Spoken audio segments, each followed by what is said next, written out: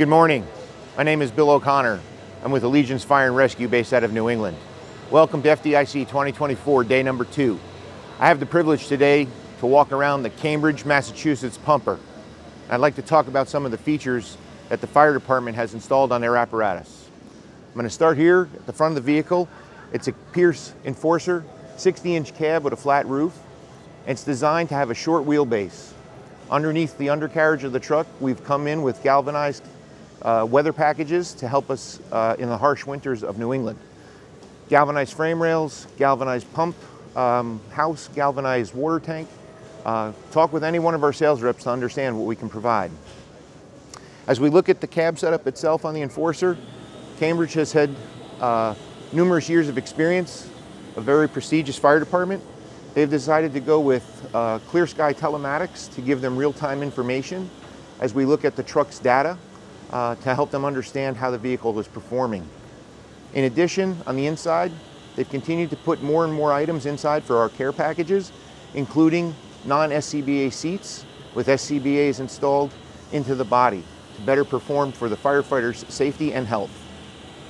As we drive around the truck and talk more about the TAC4 independent front suspension, you'll also notice behind me that the rear wheel is cut and this vehicle comes with T3. This vehicle is designed to have an overall short wheelbase and it's designed for city use inside tight environments.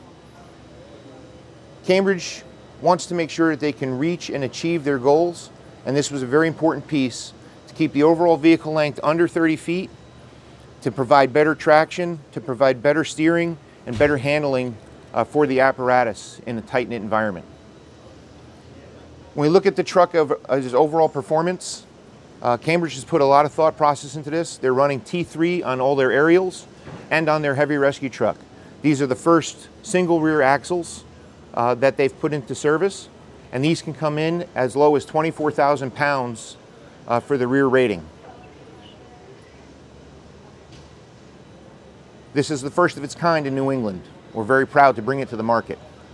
We have a lowered hose bed with a 500-gallon water tank. We have a rear intake as well as a front intake to provide operations from all 4 sides of the vehicle while the department tries to take water in for its operational need. The vehicle is equipped with a 1250 GPM water single-stage pump, and it's at the heart of the truck to do what the operational needs are for the firefighters to be successful.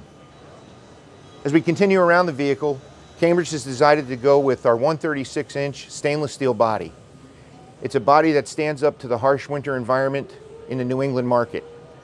It gives longevity to their fleet, and they've done this for many years.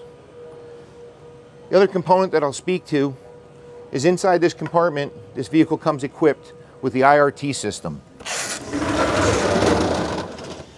The IRT system is our idle reduction technology.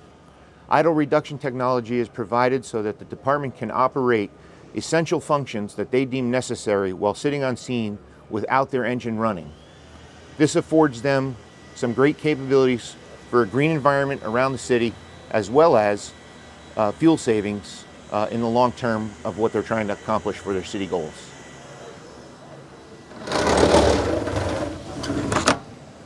As we walk back to the front and conclude, we're very proud to represent Pierce Manufacturing and provide Cambridge, Mass. Fire Department with one of the best pieces of equipment. Thank you very much and enjoy your day here at the FDIC.